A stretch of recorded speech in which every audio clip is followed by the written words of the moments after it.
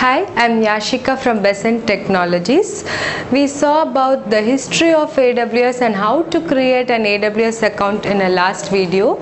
So if you have any questions, please feel free to comment in the comment section.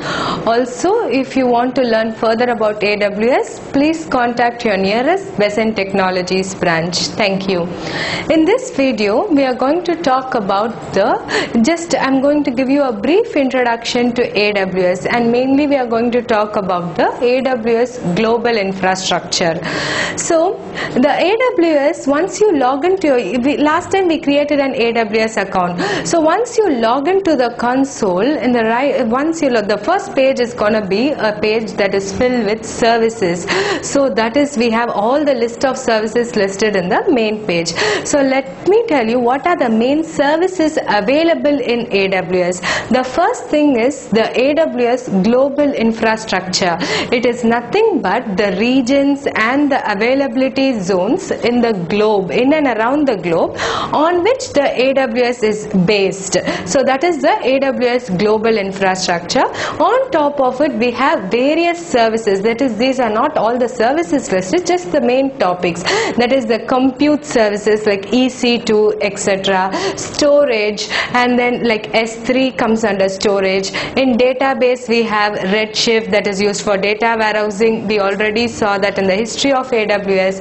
Then migration and transfer services, wherein we have something called Snowball. Then media services, machine learning, robotics, developer tools, network and content delivery. This is where VPC comes in, blockchain, satellite services, management and governance services, analytics, data analytics services, business apps, and then your security, identity and compliance, like how you manage users within your AWS account. Then mobile services, then comes AR and VR, augmented reality and virtual reality. Then customer management services, then desktop and app streaming services, application integration services, then AWS cost management service, and IoT and game development. I have just listed the topics of the few services. We need not learn everything for your solutions architect associate exam. You just need to know the few basic services and most important ones, and you also need to know the basics of what the other services do on a high level. So we will be learning about that throughout the course. So before we move on further, let me talk about the AWS Global Infrastructure.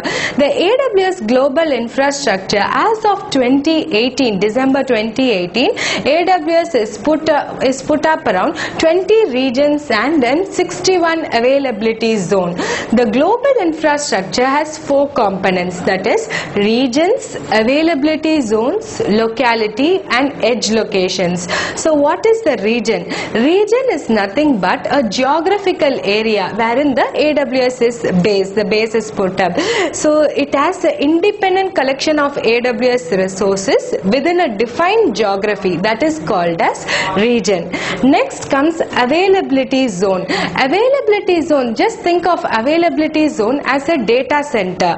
So if the data centers are really close to each other, they can be considered as a single availability zone. So availability zone can be made up of one single data center or more than one data centers. So within a region, we will be having many availability zones. These availability zones are not dependent on each other, which means they are independent of each other. They are not connected with each other. So what happens in case there is a natural calamity and there is a one availability zone failure? If they are connected to each other, it's going to be a problem. So automatically the next availability zone will take up the resources.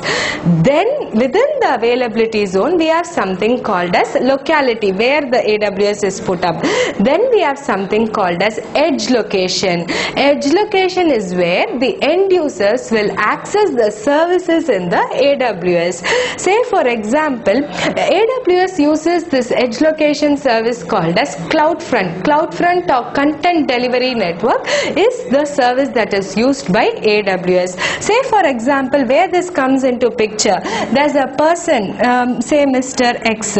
He sits in USA and he wants to download some video, say ABC video that was actually hosted in India.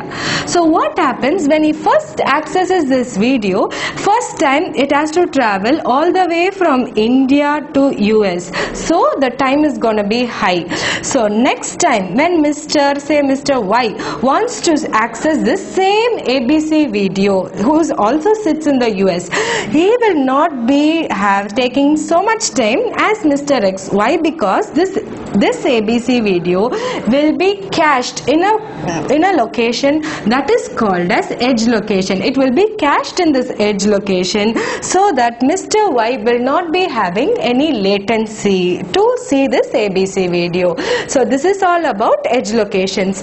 Then when you just log on, you can just log on to your AWS site, wherein they will be having the different continents where they are put up. Say if you go on to North American continent, they will be showing all the regions where AWS is put up in North America. It will be they will also show what are the availability zones in North America and also the edge locations in North America.